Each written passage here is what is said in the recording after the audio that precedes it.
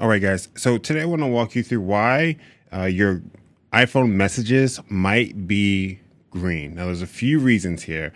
The cause of a green message could be that the recipient that you're texting doesn't have an iPhone. So if they have an Android or any other type of phone, these messages will be green because non-Apple devices send messages through SMS or MMS or all these other different formats for messaging. Another reason is your iMessage could be disabled. You could have connection issues, or the iMessage service might be unavailable. So I'm going to walk you through 6 different things that we can check to make sure that nothing's going wrong, that your green messages turn back blue if they're eligible. When this video helps you, if you could, just consider liking the video and subscribing to the channel. It's just a really easy way to support what we're doing here, and I really appreciate it.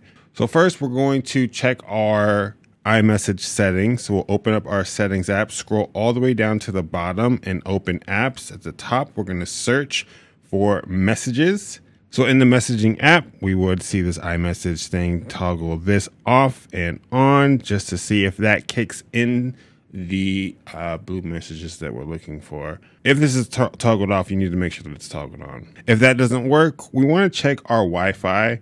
Maybe we don't have enough bandwidth or, good enough internet connection to run iMessage. So just go to speedtest.net and hit a quick speed test. And this will help you give you an idea. Looks like my internet is pretty fast here. But if yours is lower, say it's in the teens or below, I'd say that might be the cause for your issue. This is also going to work whether you're connected to Wi-Fi or if you are on the network.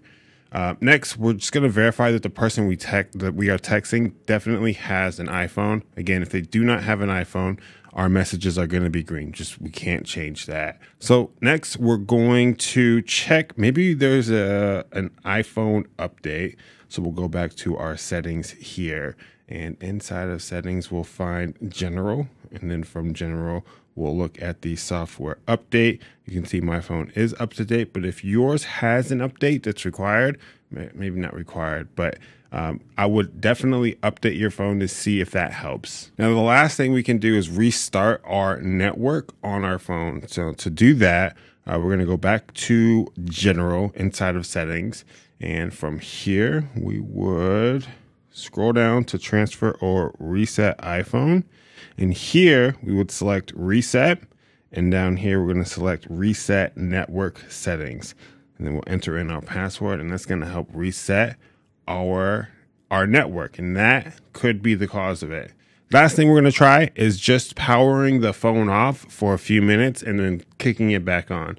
That might be, I know if my iPhone, if I don't restart it for an extended amount of time, I do have issues. So however you're going to start it, on this one, I would hit these 2 buttons and then I would slide to power off. So I hope that helps. If it does, let me know which one of those helped. And if it doesn't, so sorry, did my best, but best of luck to you.